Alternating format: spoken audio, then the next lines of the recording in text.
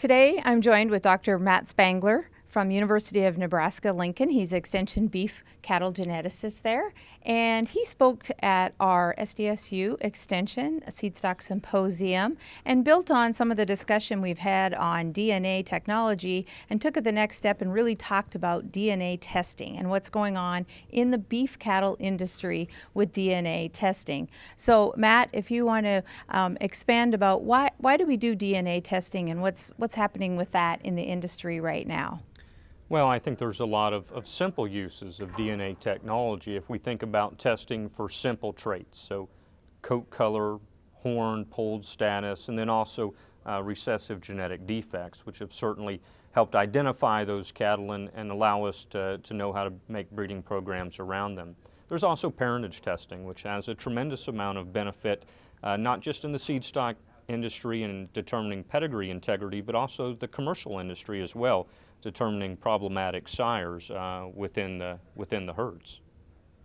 And what are some of the benefits of, in addition to these tests, and where do you kind of see us going? I know a lot of the breed associations, you're working with them with DNA testing. You want to expand a little bit more on the role of DNA testing with them and in the industry?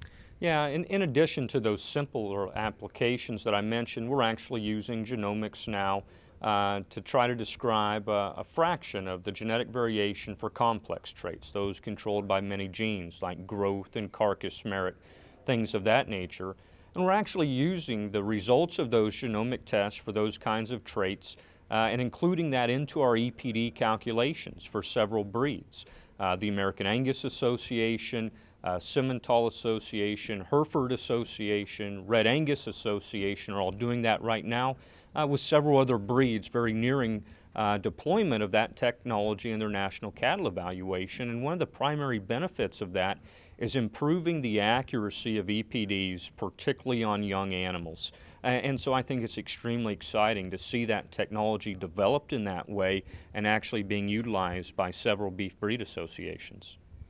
Well, and definitely DNA and the terminology, the use of it, the growth of it has really changed the industry and moving forward and become a very big buzzword. But where do you see us going from here? What are some additional traits that you hope that we are going to be able to measure with DNA testing? I think there's several, and several are actually the objective of very large funded USDA grants right now. One's focused on bovine respiratory disease, and the other that I'm a part of is focused on genomics of feed efficiency or feed intake. And those are traits right now that in large part we don't have EPDs for, but through the aid of genomics we can develop selection tools for producers to use to actually improve those traits, which have extreme economic importance throughout the industry.